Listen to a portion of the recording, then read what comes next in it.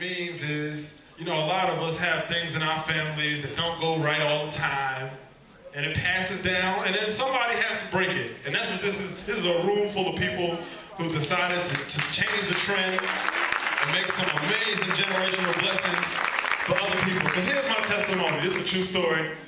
My grandfather was a pastor who left my father when he was 5 years old. And my pastor was a father who left me when I was 3 years old. So I decided that the generational curse was going to stop with me. That's right.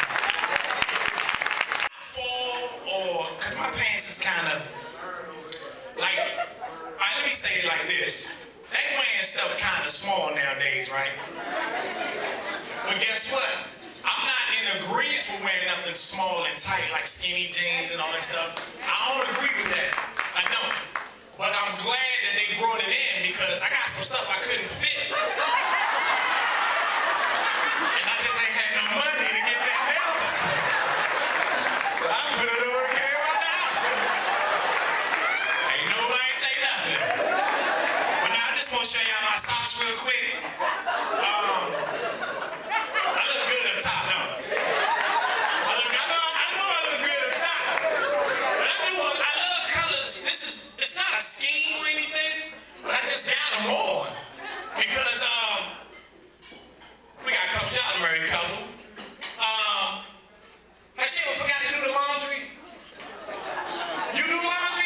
Alright, I'm gonna get back with that in a minute. Have he ever forgot to do the laundry? Well, I did. And I didn't have socks to match. Better get a good picture of this one right here. Watch this. Wait a minute, let me turn to the side though. But guess what though? I keep it in style because they all polo. Ain't that like black folks? You can be old but don't have something right. The first thing you say, it's still Gucci though. That Gucci ain't matching. Now, I like what he said. He do the laundry. That's what's up. It's about teamwork. It's about working together. You understand what I'm saying? And with that being said, fellas, I don't know who do what. I don't know who make the beds up in the room. But in my house, we kind of like work together. Like I make it up one day or she make it up, but women always make the bed up right. Women always, come on fellas, don't. That's your woman. She make the bed up right. She make it up so you can lay down. I don't know if I'm the only one, but I cannot get that little stretchy sheet right. Have you ever put that on the bed and it seemed like the bed grew up? The sheet got too small? You lay there, as soon as you lay your head down, it just pop open. I spent the whole night putting that sheet on the bed. So she was asleep too. Her side had popped off, she didn't even get up. I don't even know how to fold it. Do you know how to fold it? Do anybody know how to fold that sheet? You do? Well, let me tell you what the fellas do. I wash the laundry. See what? I roll that thing up. Watch this. The other sheet, I folded it real neat and laid it on top. So by the time she take it out, like, look how you done messed up the sheet I got unfolded it. No, I ain't fold that sheet at all. I went to the grocery store with my wife and she already know how I am. I'm a comedian, I'm out front, I love to have fun, but one way you can embarrass me is at the store. And she know it, she already know. Like, all of us in here, some pretty prosperous people in here. I don't think everybody's prosperous all the time, but I keep it real, I ain't prosperous all the time. Sometimes my little money get funny, laugh at me, my pocket laugh, ain't no money. I want to put my hand in my pocket when they say But we went in the store, right? And this is my wife already know she know my MO. We went in the store, my wife went there, and she run the money, and I'm like, how can you not keep up with what you had? We get in there, she get $4,000 worth of groceries, right? And we get in line. And one thing I hate for my wife to start putting stuff back. See? She be in there, she be bringing stuff up, she be like this, hold on, how much is that? She be like, wait a minute, I don't need this one right here. I be standing there, I start picking magazines up. I start walking away a little bit. We got up there one day, man,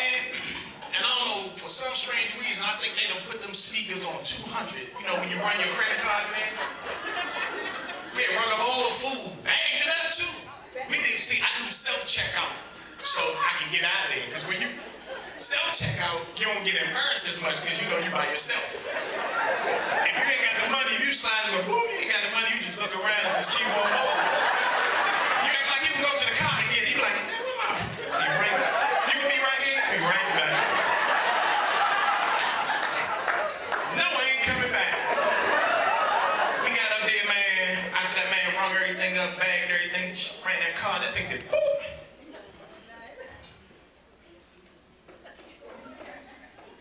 Let me see that again.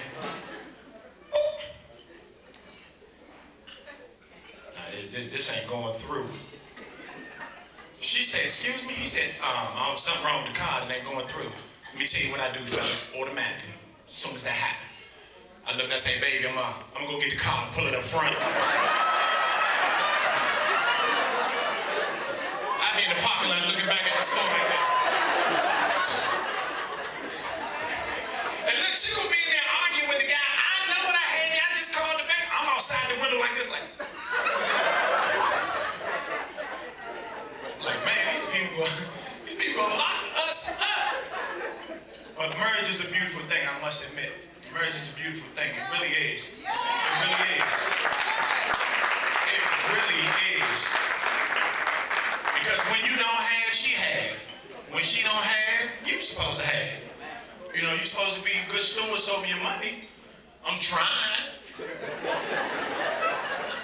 They keep bringing these Jordans out. I got sons. But I ain't buying it for them, it's for me. Look. I come in the house like this. These shirts tight, ain't they? They be like, ooh, you give me something? I be like this. You working yet? It's a 19 asking me for stuff. You 19 and out of school. As soon as he got out of school, man, I was crying at the graduation. I was coming down front. You ever seen The Color Purple? Remember when they were separating the sisters? I was coming down when he was getting his diploma. Security grabbed me. They said, what's wrong with you? I said, get out of my house, man. They thought I was happy he was great. I mean, oh, let's go, man. Packed his stuff up. I didn't even care if he had a college he was going to. I was like, you got a grandmother. You know, that's where we dump them off at the grandmother's house. Mom, you want them? Do we eat a lot? Ain't nobody but you, Mom. You can take them. See, I grew up without a dad. You know, for some strange reason, he wasn't there. But, thank you. I wish he would have been there, though. Because I want to experience a whooping from a father. No, I do. Y'all might think I'm strange. I did. Not do. I did. Past tense. Because my mother will whoop. See, my mother was in karate. I shouldn't have to say no more right there. And she was a black belt.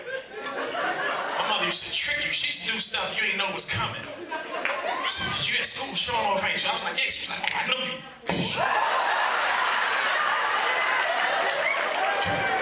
I thought she was getting ready to go to the room. She was like, I told you about showing off.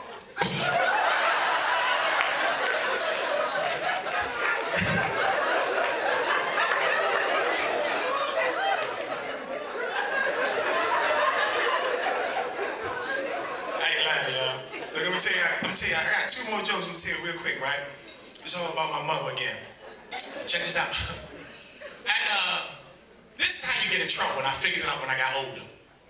I didn't skip school. I went to school, and I left school. I went in. Man, they teaching the same stuff from here, so. I treated that class like leftovers. I was like, man, I got that paper already. I went out anyway, went to hang with my friends. Now I'm gonna show y'all where I was hanging at. Anybody know where old DC General at? Yeah. I went to Eastern High School. I got some grandmas in here. Well, I ain't graduated from there, but that's okay.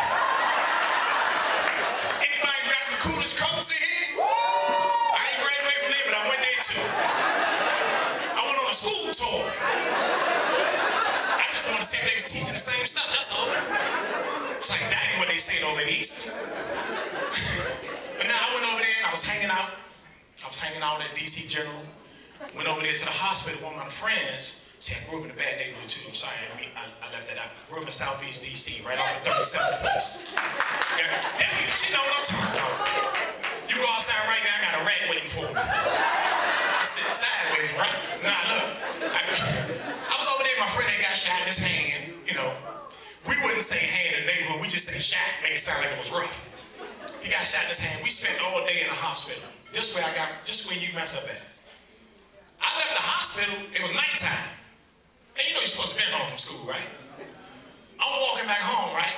As soon as I'm getting closer to home, I got home. I'm saying I left the hospital, I got home, it was about 9.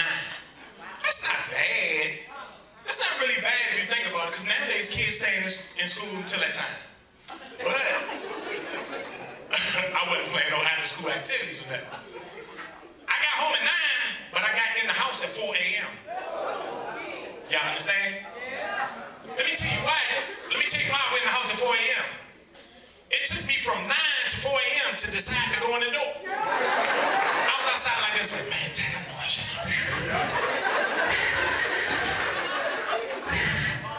I went all the way to the door. I went to the door about 40 times. I was like, she probably right there. I said, just okay, this is what I did.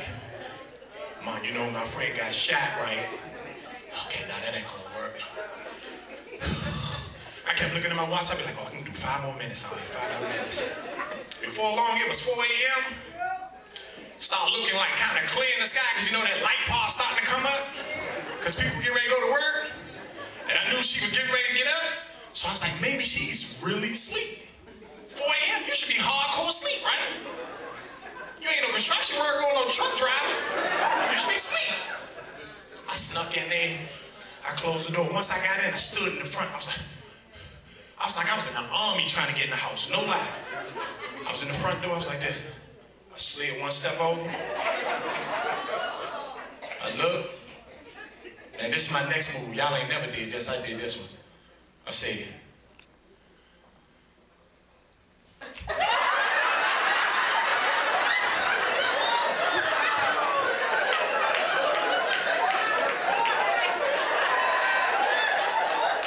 it was difficult for me to put my underfoot up because the floor used to squeak, so I was like,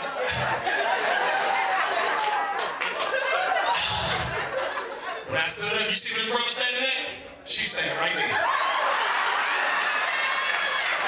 I was like this, my house, you ain't wake up, go on, Ma. Woo! That ain't working. Y'all know that didn't work. That ain't working at all. You know what she did? She said, where was you at? You been gone all this time? I ain't called the police. I was getting ready to call the police. Where you was at? Why secure you in here? My wife gonna kill me. Hold on, let me explain to you. No, because you know you're strong.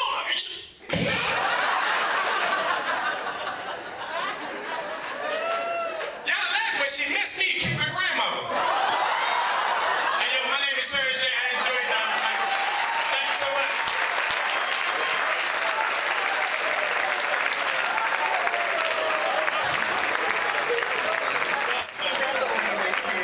City of Praise, we've been taught for many, many years to give honor where honor is due. This man just gave you some medicine for your soul. Stand to your feet and honor this man. And Kasaun, come on up here, boy. Kasaun. Come on up here, boy.